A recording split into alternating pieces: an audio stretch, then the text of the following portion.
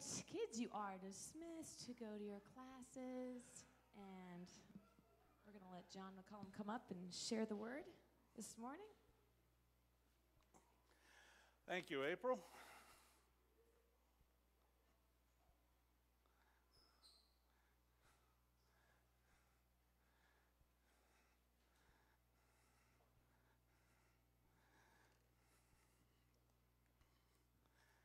Well, it is good to be with you here this morning. As April said, my name is John McCollum. For those of you who don't know me, Pastor Jeff and a large group is in Guatemala. I actually understand on their way back this morning from Guatemala, so keep them in your prayers. And I was reminded this morning my Bible cover I bought in Guatemala when I was there a few years ago at the market in Antigua, which is there they are. There's the guy in the red shirt there is Kevin Applegate. He is the missionary there who Pastor Jeff hired at his previous church. And Kevin felt a call to go down and lead this effort in Guatemala. So lots of teams come down and work with them. You see some of your folks there doing work on a stage, I understand, in the church there in Guatemala, at the worship center. One of the ovens that they are building there and using, they are very proficient at using ovens without any tools, just hand doing tortillas and all. We learned that when we were there a couple years ago. They didn't use any of our tortillas because they were so misshapen. But Stephanie? So keep that group in your prayers as they travel back, because I know they had a great experience down there, and they're going to be sharing that with you for over the course of the next several years, I'm sure. Well, our topic again this week, as it has been for the last couple weeks, what God wants us to know about Him. I don't know how much Pastor Jeff told you, but he was doing something of a holy experiment here the last couple weeks. Same topic, different speaker. And we have consciously tried to not coordinate between the three of us, just seeing where the Holy Spirit would lead each of us on that same topic. So hopefully there are some similarities, and hopefully there are some key differences between what you've heard the last couple weeks and what you hear today. Just as in Acts chapter 2, the Holy Spirit was poured out at Pentecost, and the disciples spoke in different tongues. The message was the same, but each of them heard the disciples speaking in their own language, in their own tongue, what they understood. So how the Lord speaks through Pastor Jeff and through Michael last week and through me this week should be motivated by the same Spirit, but each one of those messages should be slightly different. Now, to be honest with you, I'm coming to this from an engineering background, so very left brain, logical, linear thinking. I like bullet lists, I like definitions, I like specs, and I kind of struggled with that topic. What does God want us to know about Him? Is that the things that no one knows about God? If it is, well, it's kind of presumptive of me to get up here and preach on that today, if nobody knows Him. So is it the most frequent misconceptions that we have about God? What does God want us to really know about Him? Is it the things that God has already taught us that He really wishes we'd take to heart and put into practice? Or is it the things that we most often forget about God?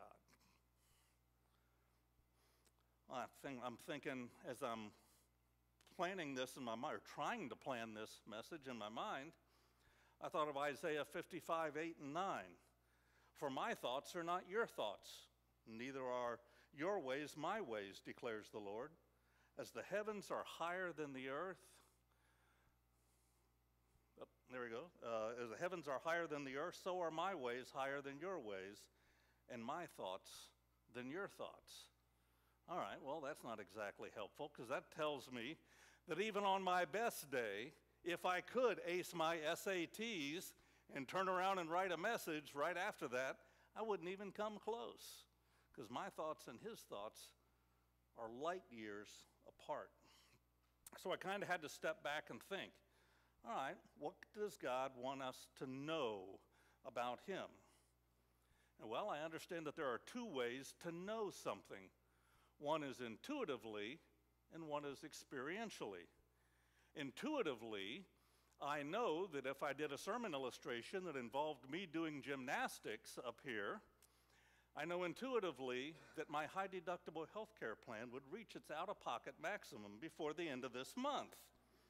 I don't know that experientially, but I know that intuitively. I also know experientially that if I had gotten the 24-ounce coffee before I started preaching, that this would be one of the shortest sermons ever. Or it'd be your first sermon with a halftime. Okay, so I think God wants us to know both ways, intellectually, intuitively, and experientially. They reinforce each other. What we learn in the real world influences our intuition about God. Our intuition is shaped and grows, and our experiences inform that. At the very core of our experience, of our being, what does he want us to know? So that kind of led me to this question and this direction for the message today. What is it that we have the toughest time mentally grasping and holding on to about God?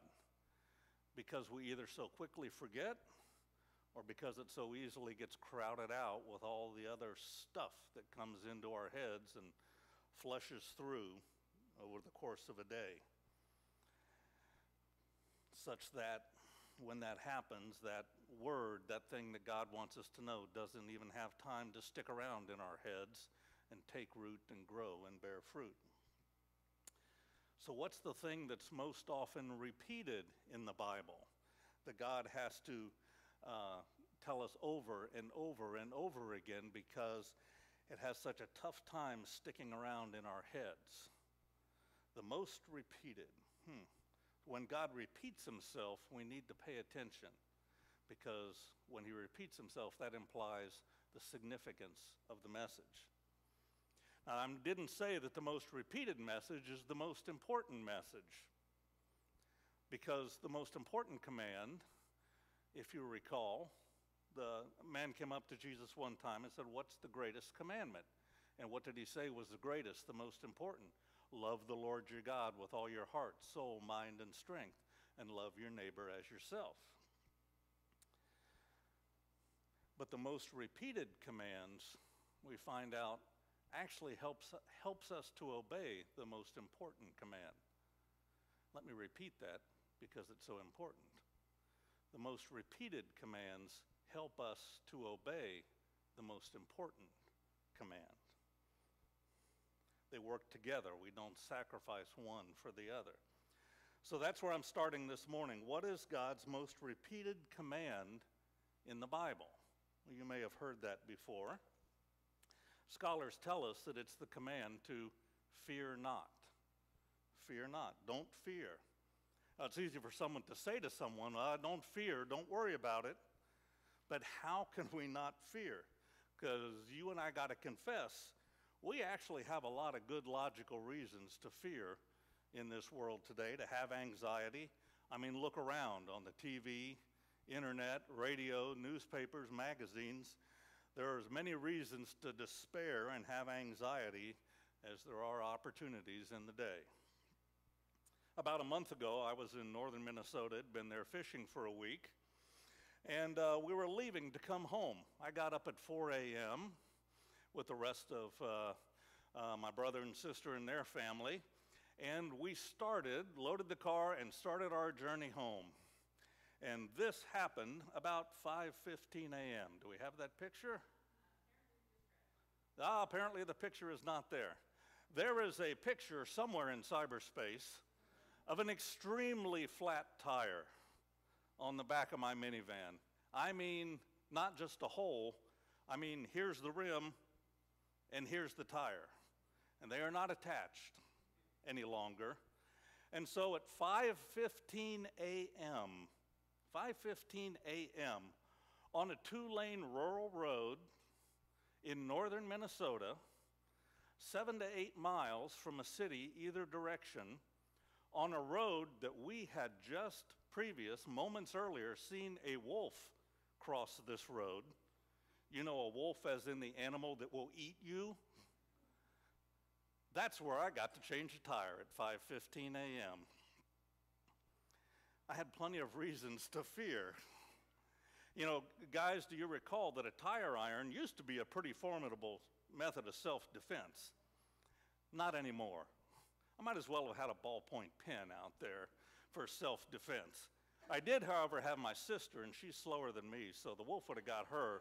So that was kind of a defense thing, but, yeah, you know, I'd have felt bad, but I'd have got over it, you know. So anyway, I had a lot of reasons to fear. Long story short, and there's a story behind the tire change also. You know, we got the tire changed. We got 4 new tires in Duluth, Minnesota on a as-needed basis, and made our way home that day.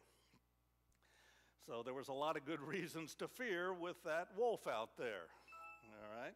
But somehow we made it. There are many valid reasons to fear in life. You know, it seems that as we go through the day, there are not a whole lot of things that just make us overflow with positivity.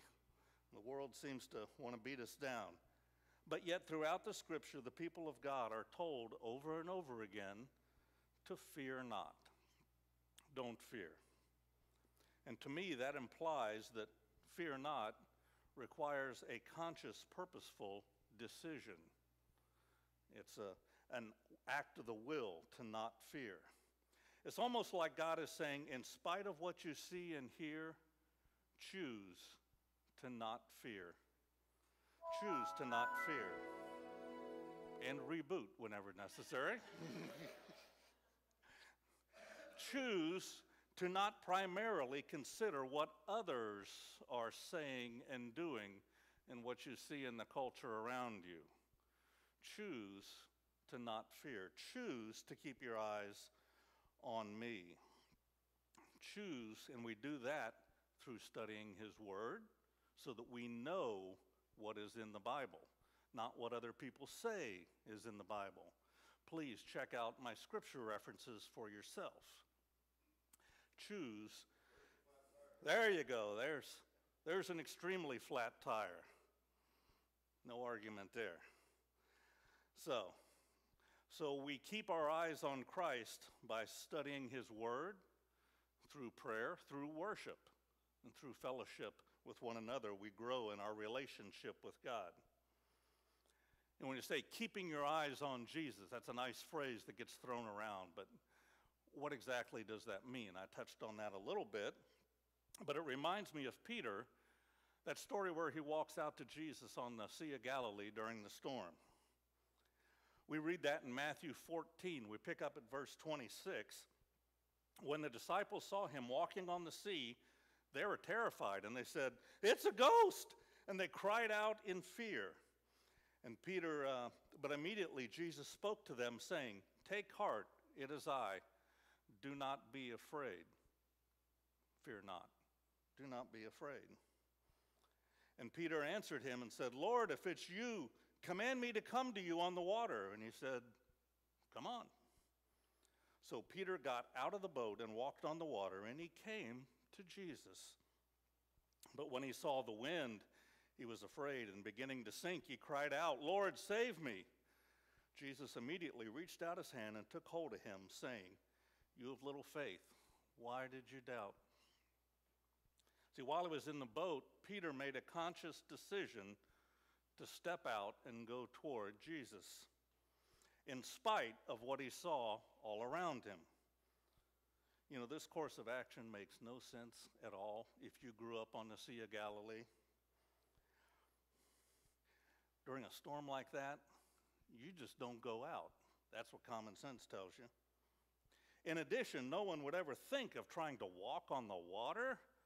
And if you were going to do it, you'd do it during good weather, not in the middle of the night during a raging storm, okay? Okay, if you're going to do something like that, logic and common sense says to sit tight and just ride out the storm. And if you do survive, learn from it and don't do something like that again.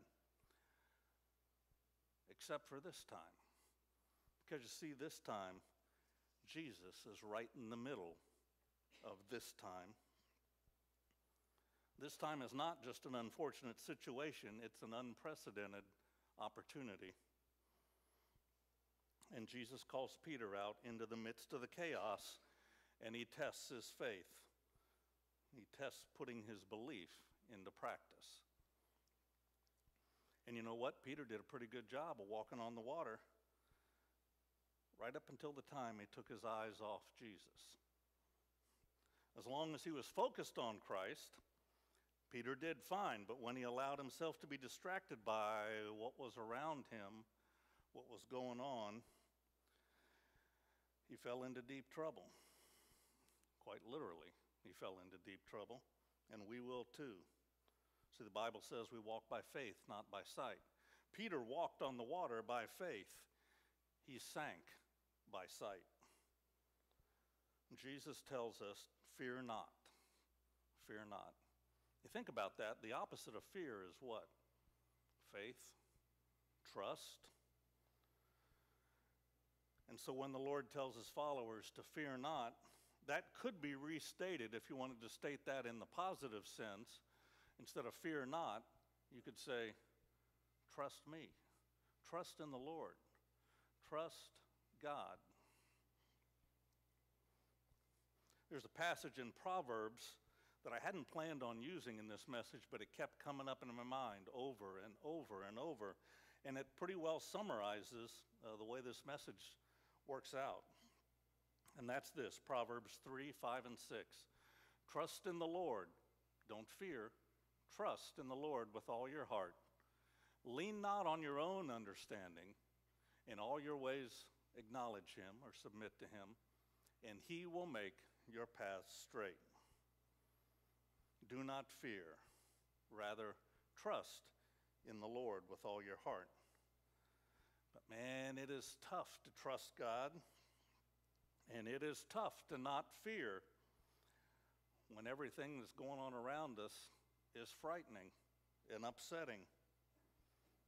But you see, that's just it. Everything that you see, everything that you and I see is not all that there is. What you and I see is not all there is. There is more going on than just what we see. God is always working along behind the scenes, behind what we see. And we read evidence of this all throughout the Bible. Classic example, Joseph. Remember from the amazing Technicolor Dreamcoat? Story of Joseph. He's thrown in a pit by his brothers. Nice guys, huh? He's sold as a slave. He winds up in a dungeon in Egypt. If Joseph evaluated God's goodness based on what he felt like when he was in the well, when he was a slave, when he was in an Egyptian dungeon, he would have come to a very wrong conclusion about God's love for him. But the Bible reminds us that God was with Joseph, and God had an awesome plan in motion. Even when Joseph probably would have said, boy, if God does have a plan, I sure don't see it. And there was more going on than just what Joseph saw. Another great example of this is found in 2 Kings, one of the stories of the prophet Elisha, who was a prophet in the land after Elijah. Elisha, this is a different guy. So let me set up the story here.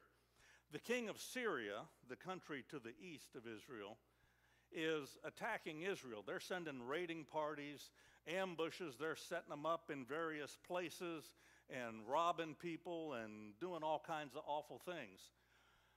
Well, they set them up, and Elisha knows this from the Lord. He goes and tells the king of Israel.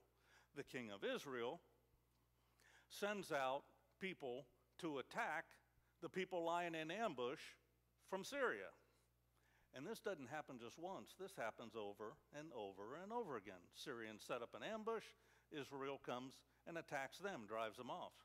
Over and over again. I'm paraphrasing here. But one day, the king of Syria calls a staff meeting.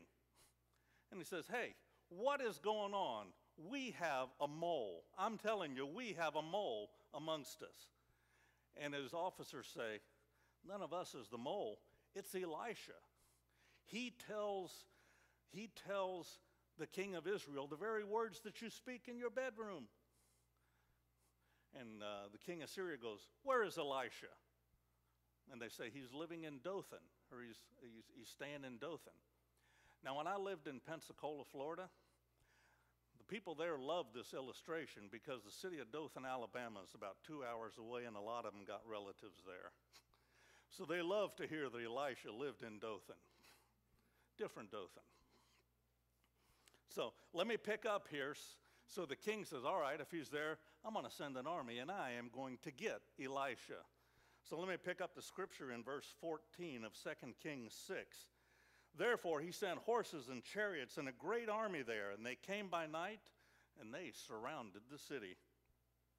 And when the servant of the man of God, that's the servant of Elisha, his assistant, arose early and went out, there was an army surrounding the city with horses and chariots. And his servant said to him, "Alas, my master, what shall we do?" Well, there's Old Testament wording for you. I think we probably would have said it differently this day and age. We are toast. Have you seen this group? What are we going to do? And so Elisha answered, "Do not fear, for those who are with us are more than those who are with them." And Elisha prayed and said, "Lord, I pray, open his eyes that he may see." Then the Lord opened the eyes of the young man, and he saw. And behold, the mountain was full of horses and chariots of fire all around Elisha. See, the Syrians just had the city surrounded. God's army had the Syrians surrounded. I'll leave it to you to read the rest of the story, but it's really cool. 2 Kings 6. There was more going on, obviously, than Elisha's servant first saw. We humans don't always see things as they fully are. Often we don't. Usually we don't see things as they fully are. I was reminded of this last weekend. Went and had an eye test. Went to the eye doctor, new prescription. It'd been about 5 years, so it was way past time to get it redone. And I was encouraged to know that my distance vision was getting better. I got a new prescription, I got a new pair of glasses, and I'm still getting used to them. And the bad news was my close-up reading vision was getting a lot worse. And the other news was I asked them about being colorblind, and she asked me a few questions, showed me a couple of those tests where there's supposed to be numbers in those series of dots. I think it's a psychological test as much as it is a color test, how you react to it. But the good news is my colorblind isn't going to get any worse. The bad news is it's never going to get any better. Some things I just cannot see. This was the sunset, a beautiful sunset, I'm told, picture that I took when I was up in Minnesota there on vacation. Scientifically speaking, there's a lot more colors in that than I can recognize. But with these human eyes, I cannot and I never will be able to see that picture fully. Spiritually speaking, there is always more going on in our lives than just what we can see. We don't see things with human eyes as they fully and truly are.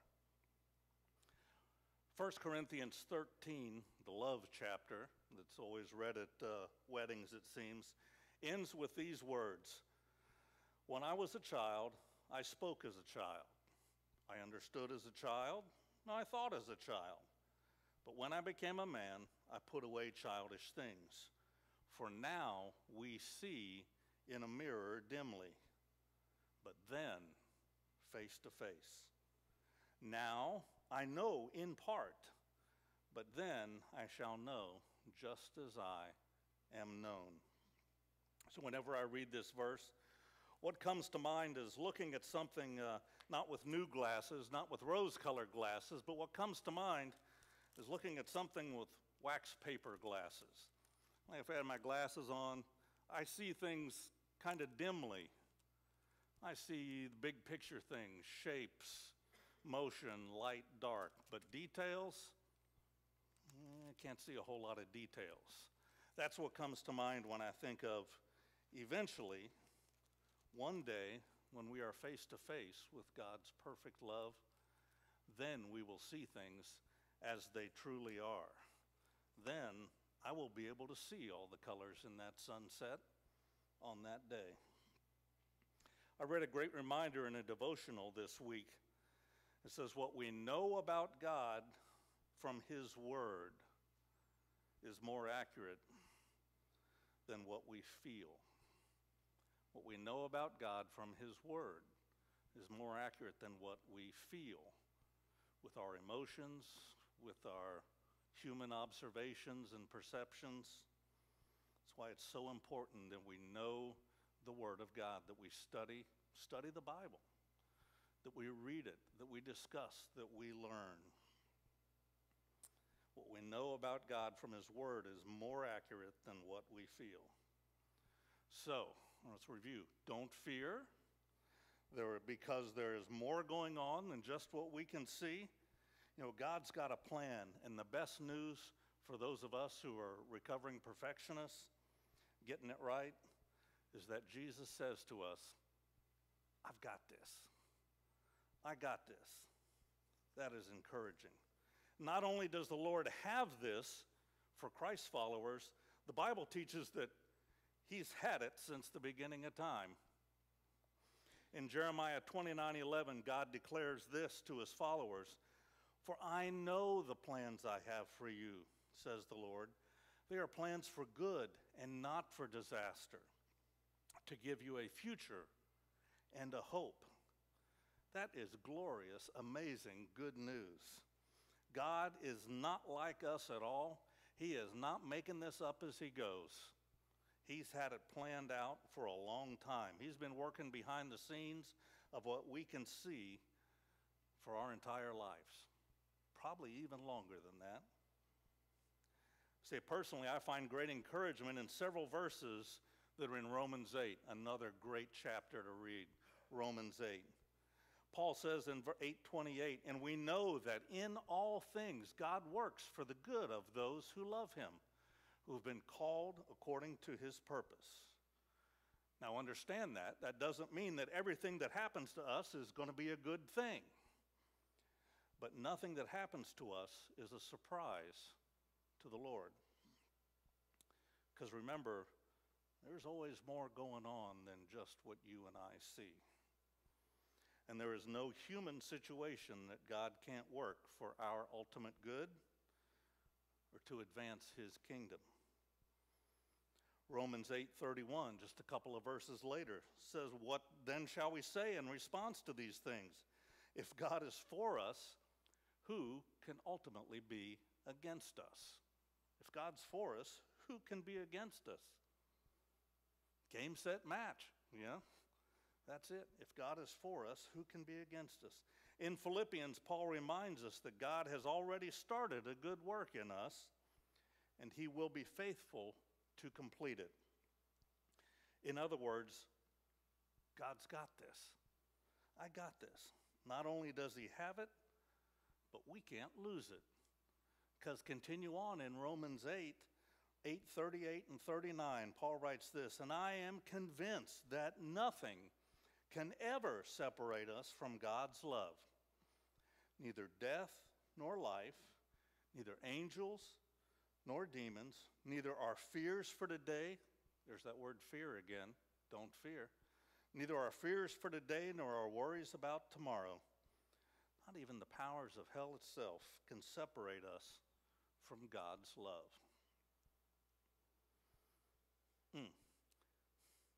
So back to Proverbs 3:5 and 6 again. Trust in the Lord with all your heart. Fear not. Trust in the Lord. And do not lean on your own understanding. There's more going on than just what you and I see. In all your ways acknowledge Him, and He will make straight your paths. God says, I got this. Have faith. He will make our paths straight.